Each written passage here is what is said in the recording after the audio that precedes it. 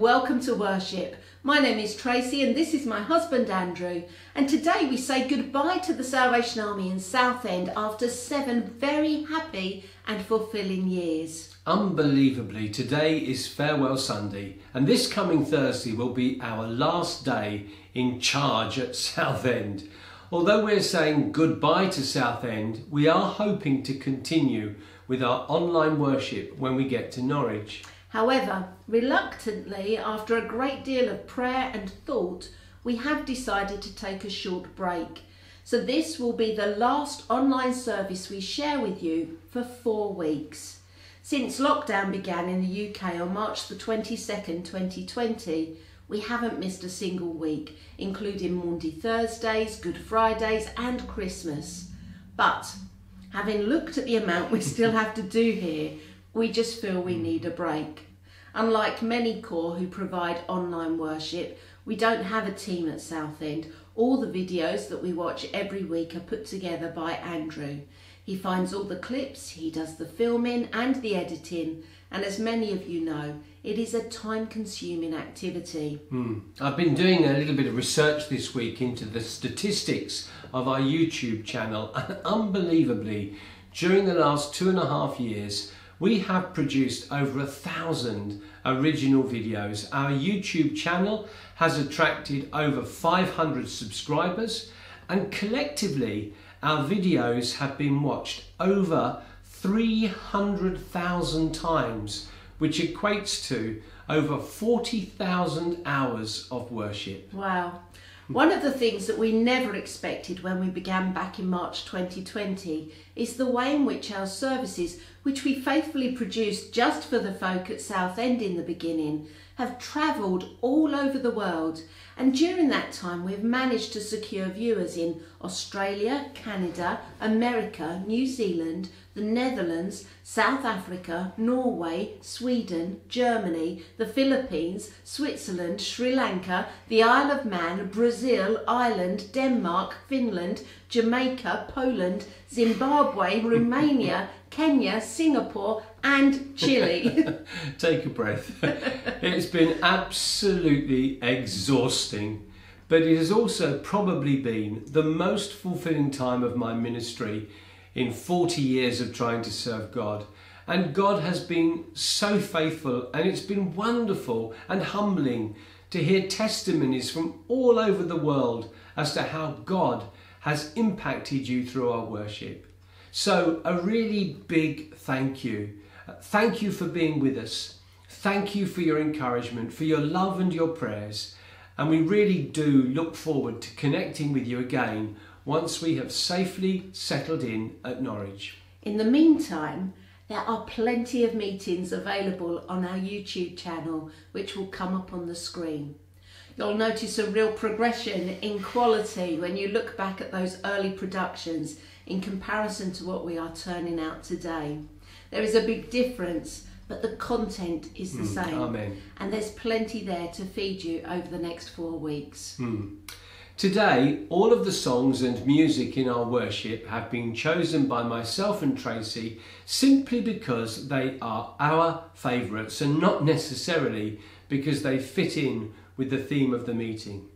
And we're going to start with one of my favourite songs, You Can't Stop God from Loving You. Hallelujah.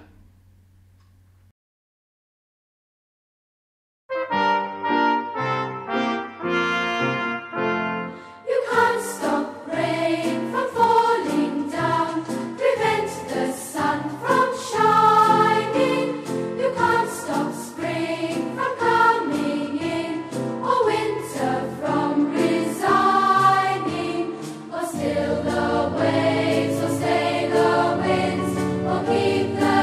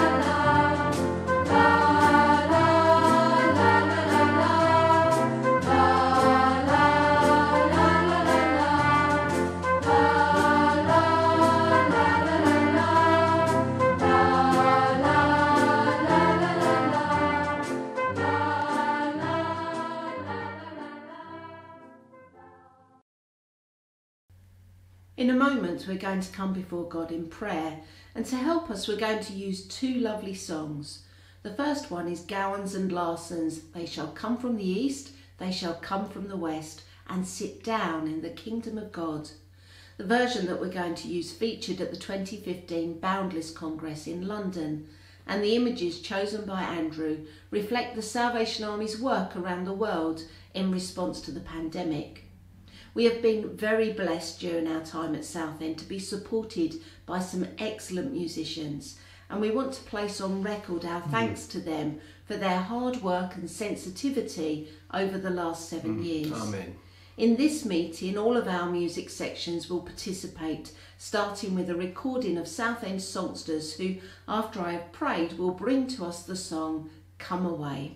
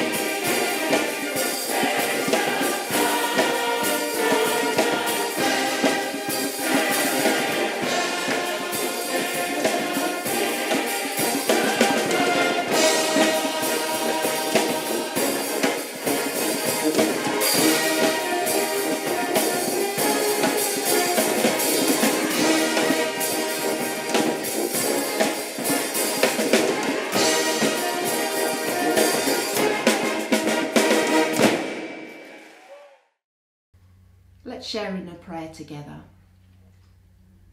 Loving Heavenly Father, we want to thank you for the privilege that we've had in being able to connect with these lovely people for the last 2.5 years. And we thank you for the opportunities and the blessings that we have received in the last 7 years as we have led the Salvation Army at Southend Citadel, and for the last 5 years at Southchurch Corps. There are so many wonderful people that we have met in that time, and they have enhanced our lives and blessed us during that time. And we thank you for the opportunity to get to know them, for those people that we have met and grown to love in that time, and those that have already gone on to be with you. Father, we thank you for the opportunities for ministry in this community, and we pray for the future, and we ask that you will bless and continue to use both Southend Citadel and Southchurch Corps as they minister to those communities in the years to come. And we pray for Nicola as she prepares to come and be with these wonderful people and to continue your mission and your ministry here in this community. We pray, Father, that they will bloom, they will flourish, and that many more people will come to know you and be part of your kingdom as a result of their ministry here. And we pray for the new Southend partnership that will include Shoebury Court as well, Father. And we ask that you bless that you will bring everybody together so that they can work together for you and produce wonderful results in this part of your vineyard. We do pray for all of the officers who are moving at this time, and for their children as well, for the upheaval that will bring in their lives, for the change and for the nervousness that many of them will be feeling. And we just pray, Father, that you will continue to use those people wherever you plant them, and that they too will be able to continue that ministry just where they are, just where you have placed them, because that's where you need them to be for this season in their ministry. So now, as we continue to share in worship together online, we pray for your blessing. We pray that your Holy Spirit will be evident in all that takes place. We pray that people will feel connected and closer to you as a result spent at this time together. And we just ask this, Father, in your precious name. Amen. Amen. Amen.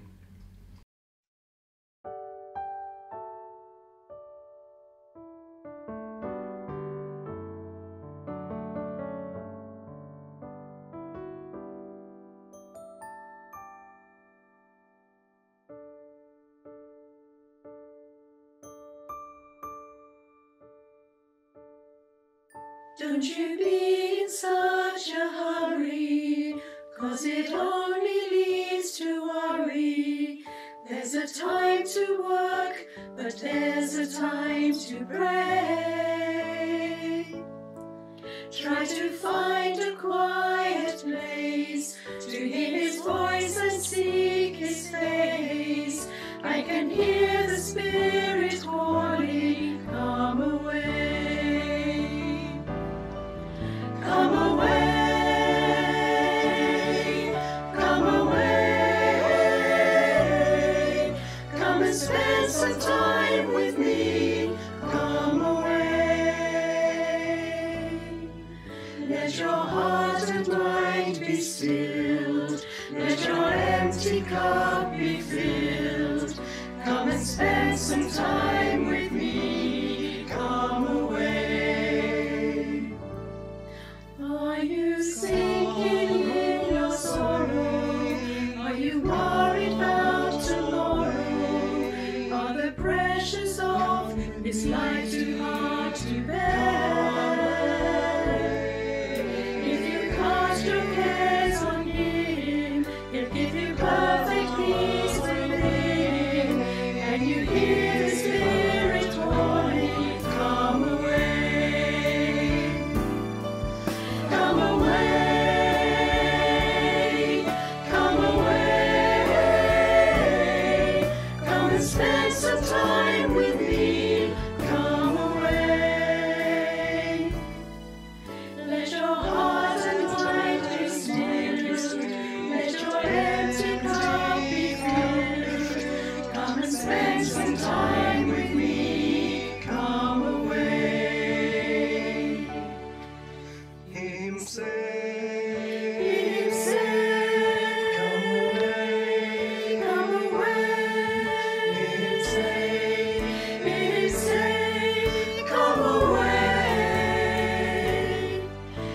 and spend some time with me, and my love will set you free. Come and spend some time with me. Come away. Come away. Come away. Come and spend some time with me. Come away. Let your heart and mind be stilled. Let your empty cup be filled. Come and spend some time with me. Come away. Come and spend some time with me. Come away. Come and spend some time with me. Come away.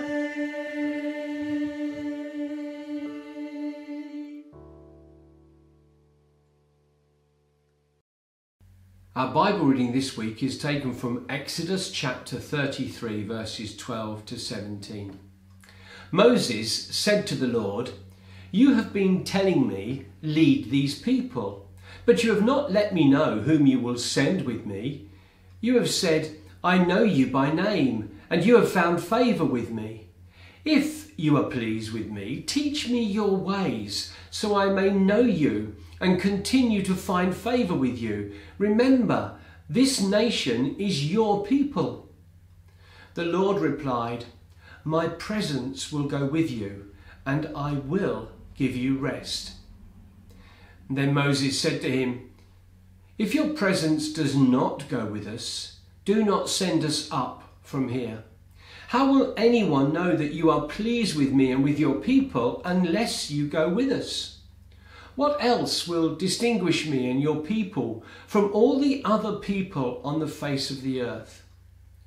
And the Lord said to Moses, "I will do the very thing you have asked, because I am pleased with you, and I know you by name." We're now going to sing again, and it's a recording put together by Darren Middleton, the leader of our worship group in Southend. And this video also features musicians from Leon Secor and Rayleigh Corr. It's one of my favourite songs, "Blessed Be Your Name." Amen.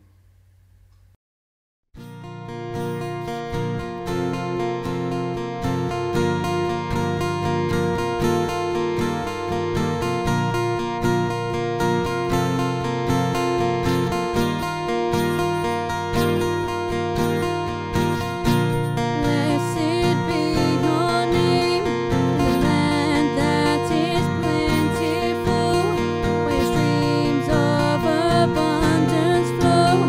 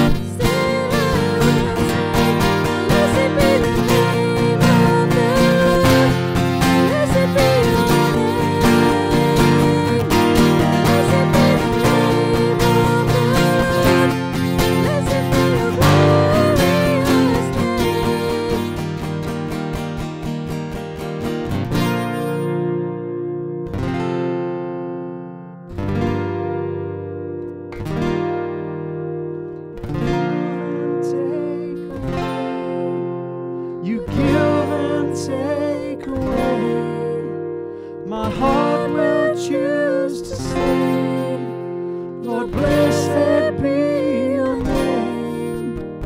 You give and take away. You give and take away. My heart will choose to say, Lord, blessed be your name. Blessed be your name. Blessed be your name. Blessed be the name of the Lord. Blessed be your glorious name. Blessed be the name of the Lord. Blessed be your name. Blessed be the name of the Lord. Blessed be your glorious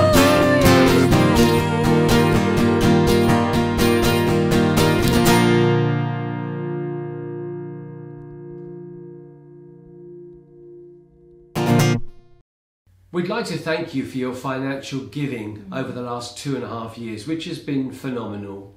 Your giving has been absolutely unexpected and so gratefully received. The gift QR code that we put up on the screen every week has resulted in donations of over £5,000. So thank you very much. We'd also like to take this opportunity to thank our core pianist Dennis and his wife Margaret, who films him every week. They've been so faithful throughout lockdown, in spite of poor health, in providing us with sensitive choices of music every week. And today, Dennis has chosen to play somewhat appropriately, God Be With You Till We Meet Again.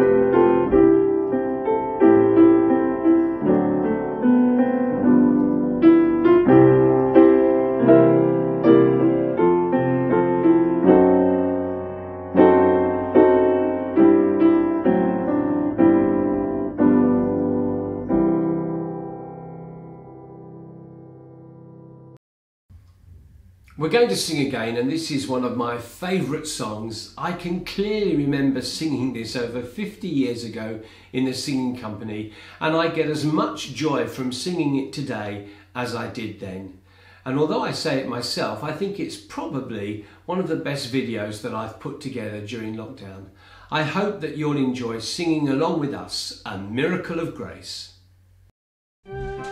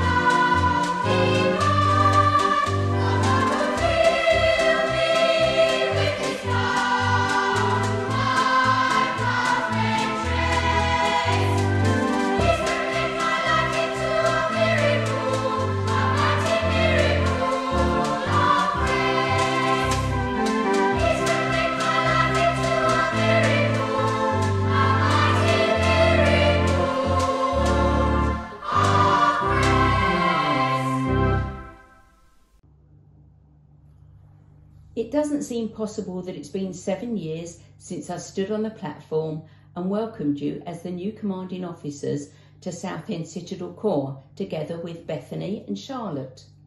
Where has that time gone? Although you came from just up the road at Rayleigh, Southend Corps was very different, but you soon adapted and made yourselves part of our fellowship. You joined our musical sections, which was appreciated, and you threw yourself into every part of corps life as you encouraged and worked alongside each of us. We soon came to appreciate your platform ministry, with different styles of leadership and song choices. Each Sunday would bring something new and fresh to encourage us and think about in the coming week. It is certainly true to say that in your time here there have been many changes and challenges along the way, but you have worked with us as we tried to focus on the plan God had for us as we progressed into the future. Two particularly challenging times come straight to mind.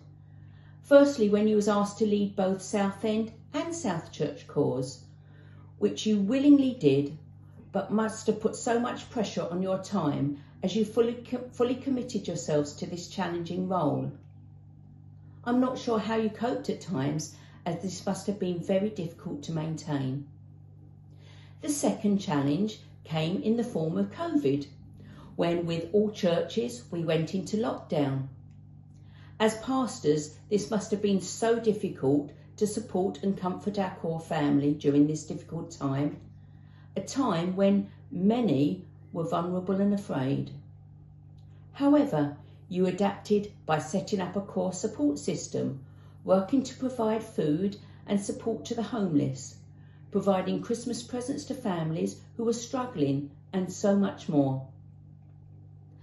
However, it must be the introduction of the online worship that had the most impact, reaching not only our own fellowship, but many people around the world. And this meant that we could continue to worship together and support each other as we shared in this way. I'm aware of the hours that this must have taken to put together each week, but it enabled us to stay strong through what still continues to be trying and difficult times. Another initiative has been the Malachi Project, setting up for those trying to make a new start in life after living on the streets and struggling with forms of addiction. This programme is due to start very soon, and that is due to the hard work of particularly Tracey and the team. As course secretary, I work closely with Tracey, running the business side of the corps, which is a never-ending job. We were always able to encourage each other, and I thank Tracey for her caring nature, listening ear, and the kindness she showed throughout my time as course secretary. Time does not allow me to go into every aspect of your ministry here at Southend, but I would like to say, on behalf of our corps, a very sincere thank you for your dedication, hard work, friendship, and tireless support to each one of us during your time here. And we wish you every blessing as you move on to your next appointment at Norwich.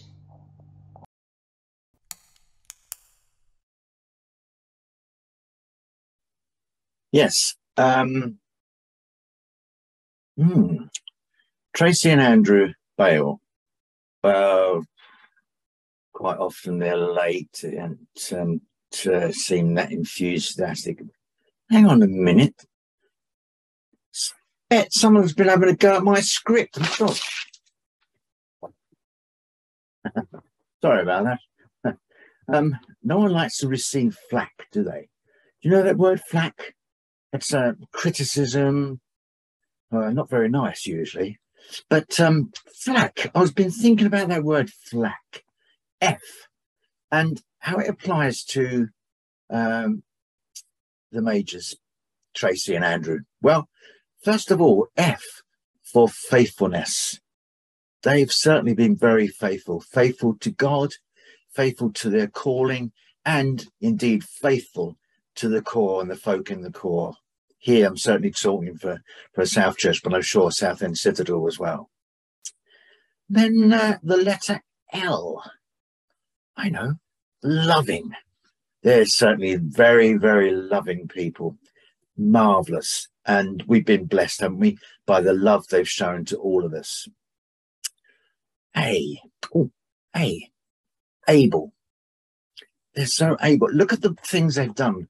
I'm thinking of the Malachi project. I'm thinking of the weekly online meetings they've done, how they've swapped over with meetings, and well, it must be a real headache, but they've been very, very able and shown their ability. C, caring. They've been caring, certainly, all right. Caring for the people in the core, those who've been unable to attend through illness, those who've been affected by COVID, those who've been lonely, those who've been not been able to be contacted in some way. They've certainly been caring, and they've cared for us all, haven't they? And then last of all, the letter K. Kind. They're kind people. We don't want to lose them, do we? But unfortunately for us, they're going to leave us, and they're going to be, fortunately, joining the folk at Norwich. We wish them well. We wish God's blessing on them, and may God bless those that they preach to, that they bring the word of God to. And I'm sure Norwich will be the richer for them going there. No more seafront driving, I'm afraid, you know, walking on the seafront. Maybe the Broad's not too far away. Well, like here where I am. I don't know where I am really, but there you go. God bless you both, and farewell, and keep safe.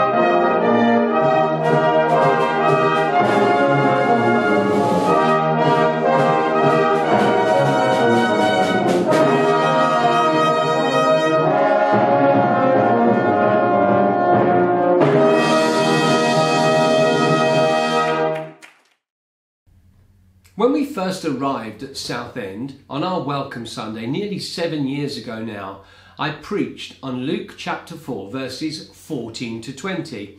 This is the story where Jesus picks up the scroll in the synagogue and reads from the prophet Isaiah and says to the people assembled there, "The Spirit of the Lord is on me, because he has anointed me to proclaim good news to the poor. He has sent me to proclaim freedom for the prisoners and recovery of sight for the blind, to set the oppressed free, to proclaim the year of the Lord's favour." At the end of that sermon, during a time of challenge and reflection, I shared a video that I had created to the song Not Too Far From Here. Now, I don't know if you're familiar with the words of that song, but they go like this. Someone is down to their last dime. Someone's running out of time, not too far from here. Someone's got nowhere else to go. They need a little hope, not too far from here. And I may not know their name, but I'm praying just the same that you'll use me, Lord, to wipe away their tears, because someone's crying, not too far from here. Someone's troubled and confused. Someone's got nothing left to lose. Someone's forgotten how to trust, and someone's dying for love, not too far from here. It may be a stranger's face, but I'm praying for your grace to move in me and take away their fear, because somebody's hurting, not too far from here. Help me, Lord, not to turn away from pain. Help me not to rest while those around me weep. Give me your strength and compassion when somebody finds the road of life too steep. Someone's troubled and confused. Someone's got nothing left to lose, not too far from here. Someone's forgotten how to trust, and someone's dying for love, not too far from here. Now I'm letting down my guard and I'm opening my heart. Help me speak your love to every needful ear, because someone is waiting, not too far from here. As the song played, images of Southend appeared on the screen. Images depicting something of the social need that exists within our city. Pictures of the casinos, the seafront, the amusements, the rough and ready pubs squeezed in between the amusements, and of course the people. Lots of people, some local, but many holidaymakers and day trippers. As the song progressed, the images got closer and closer to the location of the hall. Eventually the camera passed through the front door of the hall, into the lobby, along the aisle, and stopped, with the last image being a picture of our mercy seat. As we watched the video and allowed the Holy Spirit to speak to us, we were all reminded in that moment that this responsibility to heal, to liberate, to bring good news rests with us all. As the hymn writer puts it, we are the hands, the eyes, the feet and the lips of Christ. And when the Spirit of the Lord rests upon us and anoints us, then through his people, God himself draws close to those who need him. In 7 years, very little has changed in relation to the challenge that lies before us. We still find ourselves ministering in a needy city surrounded by needy people, and we don't have to go very far in order to find them. But we do have to go and look for them. Jesus makes this point in the parable of the banquet in Luke chapter 14, where he says to those who are listening to him, "Go out to the roads and country lanes and compel them to come in, so that my house will be full." As we reminded ourselves in a meeting not too long ago now, the Lord's command to go into the world and preach the gospel unto all is just the same today as when his first disciples heard this mighty call. If we're not careful, we can become so overwhelmed by the challenge that we fail to see the enormous resources that God has put at our disposal.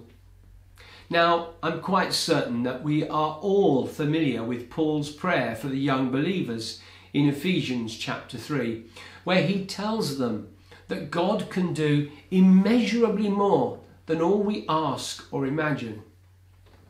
However, merely being familiar with God's promises is not quite the same as believing in them and acting upon them. It's not in reading God's word that we are more than conquerors. It's only when we stand on the promises of God that we cannot fail. Now, we may not be the church we were 30 years ago. We may not be the church we were 7 years ago. In our time as leaders here in Southend, we have removed over 35 people from the roles because they were promoted to glory. That's nearly a third of our members. Now, of course, as somebody reminded me recently, that's something to rejoice about because it means, hopefully, 35 more people in heaven. But the fact that they're tucked up safe and comfortable in eternity doesn't help us meet the ever-growing needs of our local community. Of course, there is a sting in the tale of God's promise outlined in Paul's letter to the church at Ephesus. There's nearly always a sting in the tale of God's promises. Listen to the whole of Paul's prayer. For this reason I kneel before the Father, from whom every family in heaven and on earth derives its name. I pray that out of his glorious riches he may strengthen you with power through his Spirit in your inner being, so that Christ may dwell in your hearts through faith. And I pray that you, being rooted and established in love, may have power, together with all the Lord's holy people, to grasp how wide and long and high and deep is the love of Christ, and to know this love that surpasses knowledge, that you may be filled to the measure of all the fullness of God. Now to him who is able to do immeasurably more than all we ask or imagine, according to his power that is at work within us. To him be glory in the church and in Christ Jesus throughout all generations, forever and ever. Amen. On closer inspection, we can see that there are several conditions which have to be met if we want to see God do immeasurably more than all we can ask for or imagine. It's all there in the passage. First of all, we have to be strengthened with power in our inner being. Christ has to live in our hearts. And we have to be rooted and established in love to such an extent that if it were possible, we would be filled with the very fullness of God. Now, this is an important observation because God can only do immeasurably more than all we ask or imagine if his power is at work within us. God is not going to fulfill this amazing promise apart from us. He's going to do it only if we cooperate with him. On many occasions in the time that we've been here at Southend, and indeed during preaching online, I have mentioned Romans 12 many times, where Paul tells the young Christians, with eyes wide open to the mercies of God, I beg you, my brothers and sisters, as an act of intelligent worship, give him your bodies as a living sacrifice, consecrated to him and acceptable by him. Moses had an intimate, unique relationship with God, an incredibly personal and intense relationship with God. In the Bible reading that we shared earlier, if you'd gone back a little bit further, we're told that when God spoke to Moses, he spoke to him face to face, in the same way that one might speak to a friend. In Numbers chapter 12 verse 8, God says of Moses, with him I speak face to face, clearly and not in riddles. He sees the form of the Lord. Yet in spite of this close relationship, Moses wanted to know more and more about God. At a time in his life when most people would have probably been somewhat pleased with the commission that they'd just received, maybe even filled with a little sense of self-importance, Moses, quite the contrary, says the following to God. If you are pleased with me, teach me your ways, so I may know you and continue to find favour with you. God replies to Moses, my presence will go with you, and I will give you rest. Moses is still not satisfied. He takes the matter further. He wants to make sure that this responsibility that's been placed upon his shoulders has got God's complete backing. And so he says to God, if your presence does not go with us, do not send us up from here. How will anyone know that you are pleased with me and with your people unless you go with us? What else will distinguish me and your people from all the other people on the face of the earth? To put it into everyday language, Moses says to God, listen, unless you personally go with us, then we are not moving. Moses makes it clear to the Lord that he is not going to the promised land unless the presence of God goes with him. The presence of God in his life was the most valuable thing to Moses. The possession of the promised land was of secondary importance. There is a much needed and powerful lesson here for us. All too often, our number one object is to take the land. Our ambition, as William Booth put it, is the souls of men. What matters to us is the success of our mission, the number of new people coming through the door, the number of people who are discovering the friendship of Jesus. And all of these things are, of course, incredibly important and legitimate, but they must be secondary to knowing the presence of God in our own lives.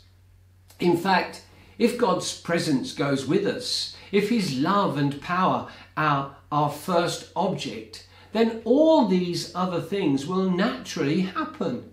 Do you remember what Jesus said in Matthew chapter 6 in the Sermon on the Mount?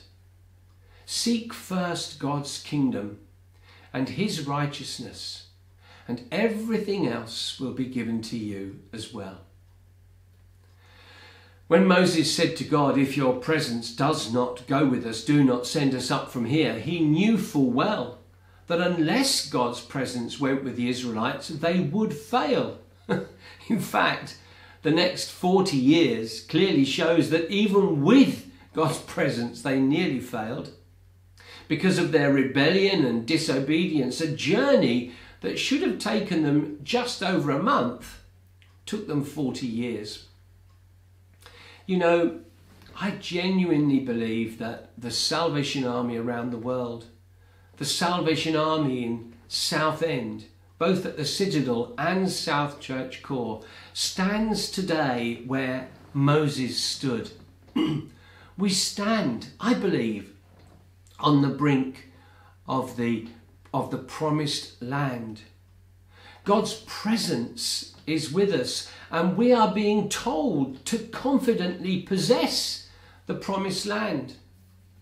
The new Southend partnership offers so many possibilities for the three fellowships in this area. But it goes without saying that unless God's presence is at the heart of that partnership, in the hearts of all those individuals who participate within that partnership, we have no future. And it's the same wherever you are around the world. It doesn't matter what your church is doing. It doesn't matter what you are doing. Unless God's presence is at the heart of that, it's not going to succeed. God can and will do immeasurably more than all we can ask for or even imagine. But he will only do that through his power at work within us. His presence needs to be felt and known by every individual within the three fellowships, and for you around the world wherever you are. I want to ask you all a question, and in the time that we've spent together, I think it's the most important question I've ever asked you. How real is the presence of God in your life? Do you know the living Lord? Does he walk with you? Does he talk with you along life's narrow way? Is friendship with Jesus the single most important thing in your life? Moses knew the truth that if God's presence went with them, then the sky really was the limit. Moses knew that if God's presence lived in the hearts and minds of the people, then they would quickly and convincingly possess the promised land. But Moses also understood human nature. He was familiar with both the strengths and weaknesses of his people, the people that he was called to lead. And that's why I believe he refused to take even one step towards the promised land until the people understood how important God's presence was to the completion of their mission. As Tracy and I prepare to take up our responsibilities at Norwich Citadel, I have to say that we're both, although excited and encouraged by the faith of our leaders in placing us there, are also a little daunted at the responsibilities that are waiting for us in Norfolk. Now, I'm not for 1 minute suggesting that North Norfolk is the promised land, but what I am suggesting, what I am saying, is that if you ensure that God's presence goes with us, then wherever we go, wherever we are, we will have success. And God will do abundantly more than all we could ask for, hope for, or even imagine because of his power working within us. We're going to listen to a beautiful song now that we have used before in online worship. And as we listen to this song, I want to encourage you, wherever you are, just to take the time, if you can, to kneel, but to open up your heart.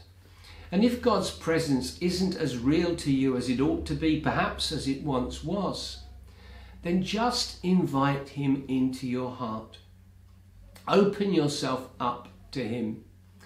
And then whatever your feelings are about the future, if you're here in Southend about the new partnership, or wherever you are in your part of the world, once you're aware of God's presence in your own life, once you've invited him to come into your heart, then he will give you that peace, that assurance. He will come and he will whisper quietly into your heart and mind, I know the plans I have for you. Plans to give you hope, plans to give you success, plans to give you a future. God bless you.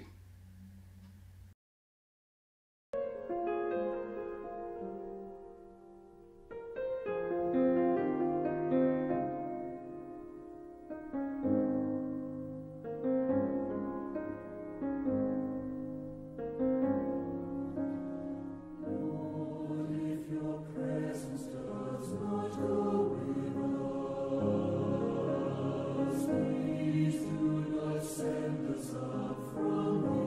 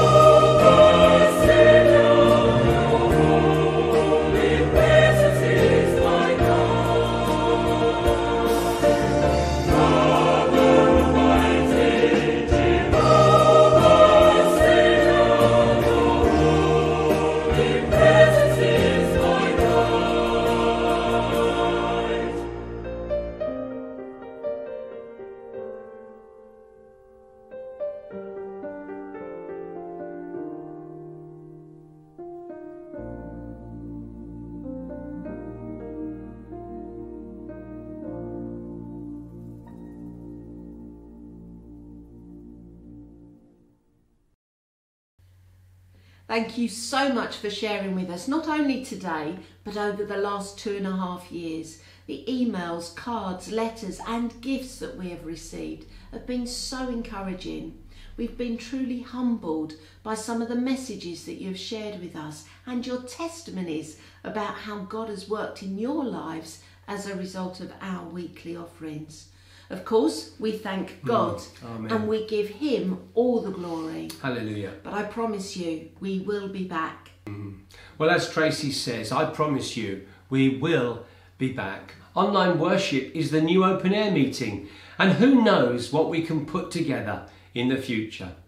Our closing song, you've probably guessed what it is, and it's probably being repeated all over the territory today. It is, of course, I'll go in the strength of the Lord to work he appoints me to do. Then our benediction this week has already been introduced to us during the offering, but this is a brass arrangement. God be with you till we meet again. And then to play us out, Tracy has chosen one of her favourite pieces of music. It's Dudley Bright's energetic march, Assignment, which contains that wonderful old Salvation Army chorus which says, "The world is needing us, Christ is leading Amen. us. Comrades, let us be true. His love constraining us, prayer sustaining us, faith will carry us through.